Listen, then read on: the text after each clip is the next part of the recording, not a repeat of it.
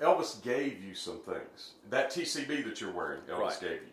That's one. This was one of the first 12, and it was these were made in California, and they have an incredible market value now that blows me away. You see one, you think you see in the mall, you don't see them. They have a particular.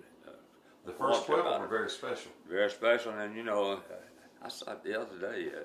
The guy walked up to me that deals with these things, and he was alluding to the fact that it's incredible that I still have this because they bring so much money that I still have mine. And probably the other 11 have already been sold, most likely. Well, he gave me some indication, which I thought was almost vulgar, the prices, but I said, to me, I'm not going to sell anything that Elvis gave me because it means more to me than the money. But if it means that much to somebody else, that means that much to me.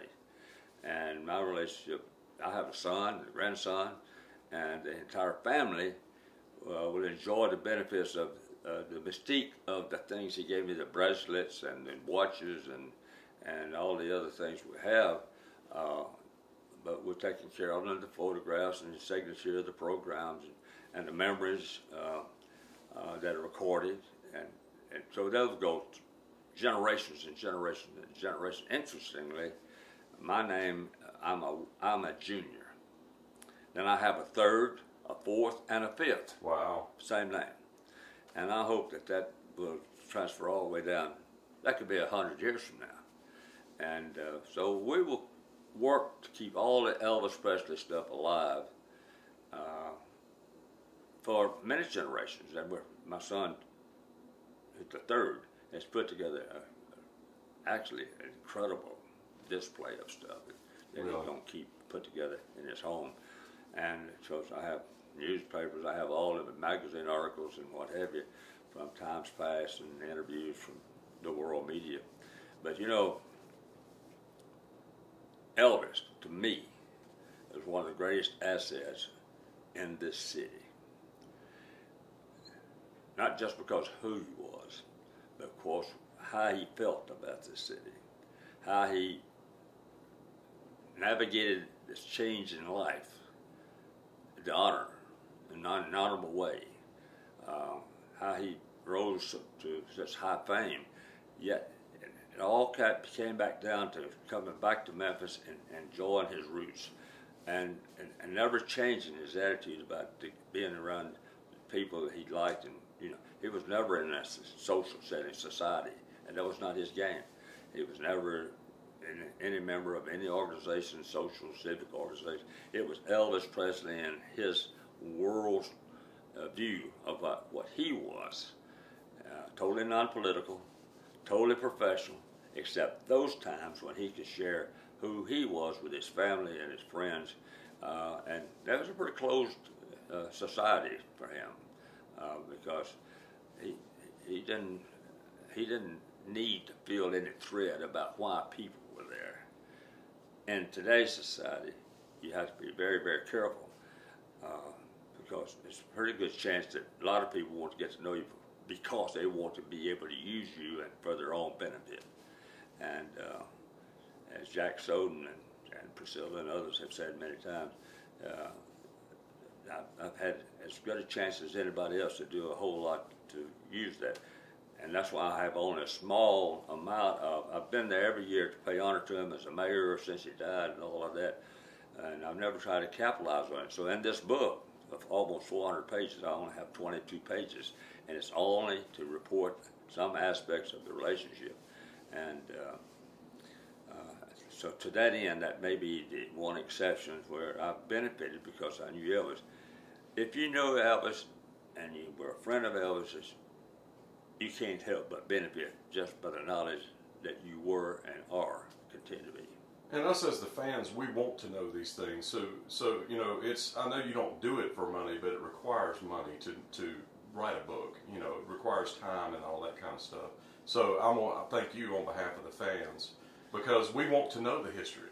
You know, what you're doing right now for us is very, very important because these things are things that we want to document.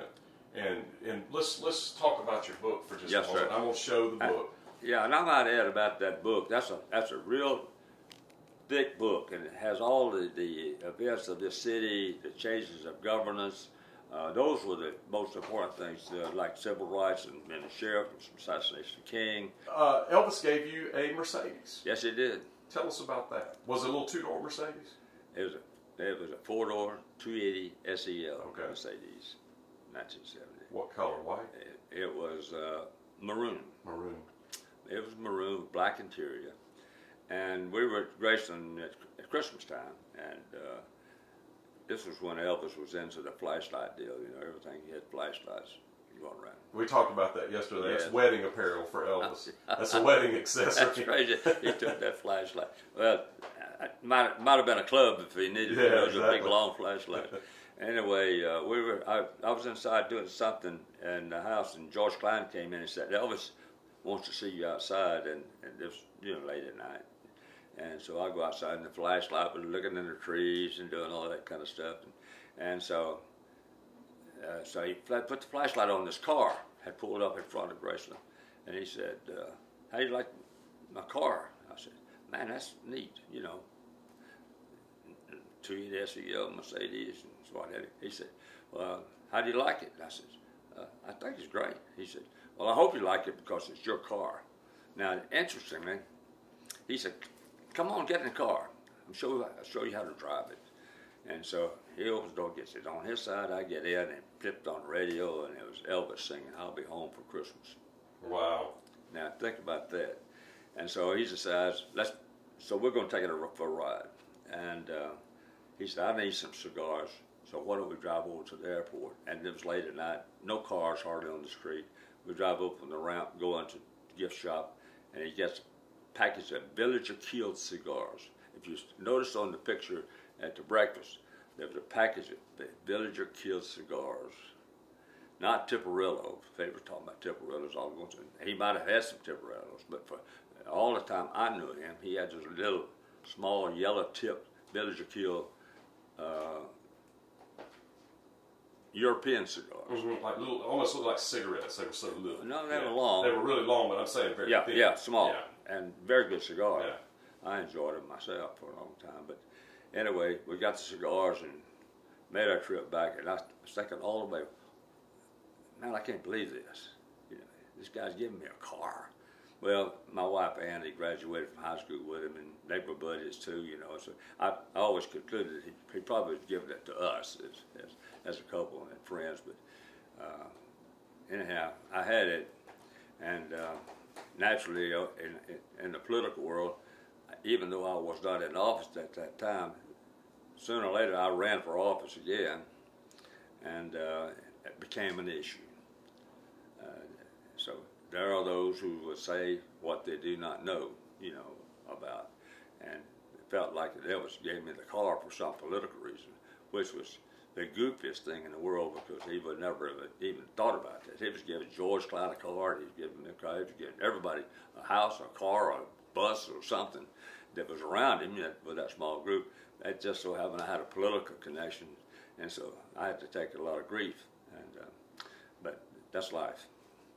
And you eventually sold the car. I did sell the car. I sold it for market value, street value, and today it would bring a million. Well, it sold the last time. I have the papers that was in my name, and I made copies of it. The last time I heard that it sold was like $350,000, $400,000. Wow, where's that car now? Do you know? Hell, I don't know. Hey, we'll have to look and see. I have no idea.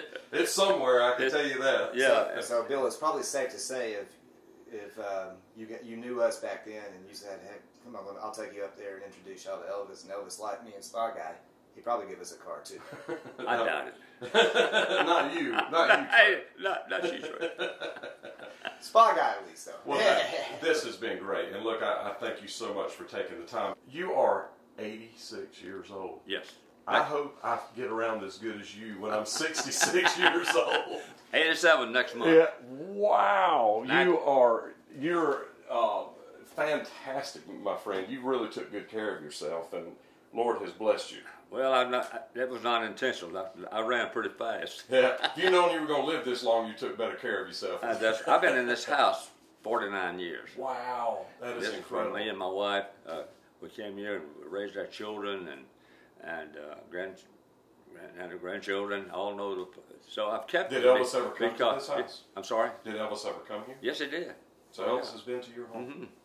Yeah, Elvis and Red and different ones that been here. We left from here, got here, gather here, go someplace or whatever. But and as a matter of fact, the Secret Service has been here with Jimmy Carter's sons coming to visit. We've had some pretty important people to visit here. But what is important about this house? It is my home. Ann and I both we came like Elvis. You know, you see the house he was born in. That was upscale compared to some places I lived over a period of time. And so when Ann and I got married, we decided we want to have our home. We ended up able to get a house in this home, and we made a home out of it because this is not just a brick and mortar. This is the place the memories were made, where our children have all their memories. And so, and I made it at a point when Ann was sick for 19 years plus. Instead of her being in some rehab center somewhere, I was so fortunate to be able to financially be able to keep her in this house and me to stay with her every day and every night and use that kitchen and that dining room table to put all my families together. And so this been treasure for me. It's not a beautiful home. It's a standard built house. Well, this is a beautiful place. But we had a tennis court. You know, we could play tennis and do things with the family and have our friends here and cook a lot of great meals, a lot of great events.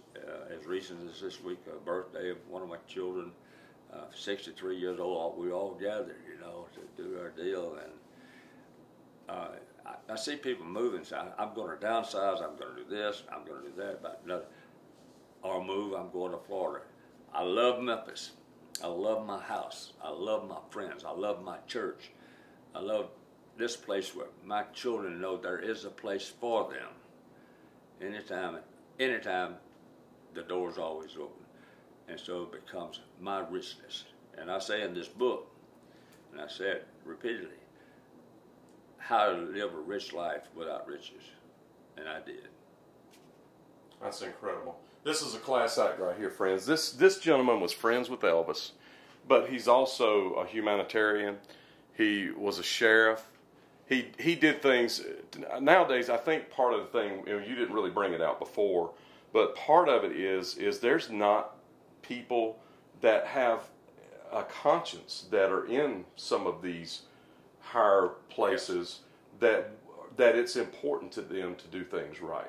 Yes. You know, for you it was important. It was a thing. I'm sure it was a thing inside of you where you felt compelled to protect someone, even though he hurt someone. That was your job, and you took it very seriously. And you can't teach that, friends. That's something that is inside a person that comes from their upbringing and that kind of stuff. So that really speaks highly of you. And I am honored today to be here at your home. Thank you for inviting us to your home.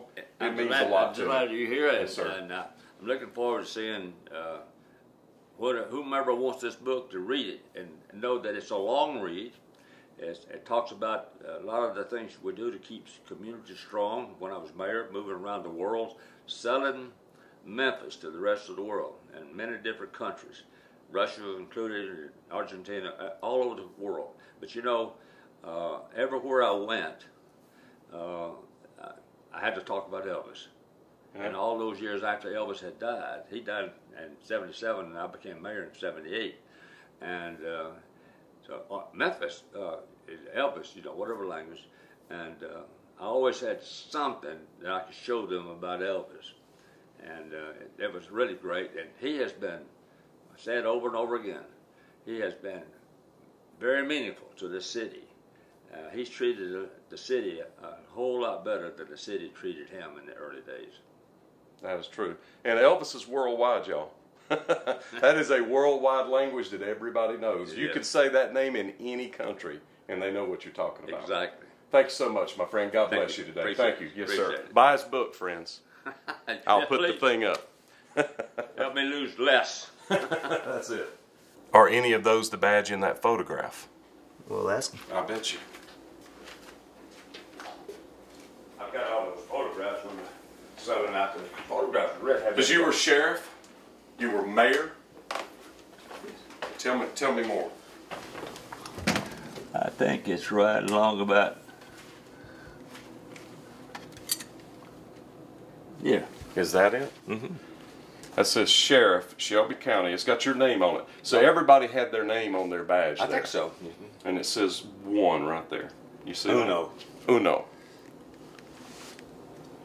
That is super duper cool right there. See, I have a number of badges that for different statuses along the way. Photo ID card, you know, and all that goes. So what does this have? Is it when you close it? Is it just black on the outside, no name?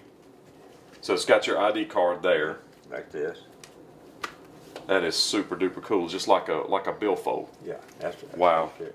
Just pop it in there. A lot of those people have their badges. You get stopped on highway patrol. Oh, let me see about my license. That is incredible. Yeah.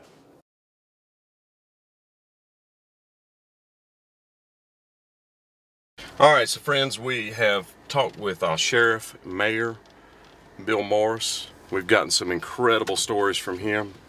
Elvis came here and spent time with Bill Morris. He said Red and Sonny and all the fellas had come here, and wow, what an incredible guy. I hope that I am getting around as good as he is when I'm 66, much less 86. So we're heading on to the next place. We tightened up and talked to Sheriff Bill Morris. Even talked to him about the JFK assassination. I mean, the MLK assassination, I should say. Amazing. Sheriff Morris. Well, this book. Sheriff, Mayor, Humanitarian Bill Morris. And I'd like to point out, this is going to be a non-profit deal for me. I will lose money on every book I sold. I paid for printing it myself and having it written. And when the number of books I had printed, that will be all there will be. And all the money, whatever I get from them, will fall way short of paying the cost that's going into it. But this is sort of a labor of love. My wife taught me in the beginning, and because we go back so far in history of what we were doing, nobody else is around to tell it. So I will lose money on this. I hope everybody who gets it understands that there's no profit in that for me or my family, and that's fine. And I will not print any more other than what we printed. It's limited edition, and it can be ordered at billmorrisbook.com. And if you would like, when you order it, I will sign it. I will personalize it to your name if it's your liking. But when these are gone, they're going to be gone.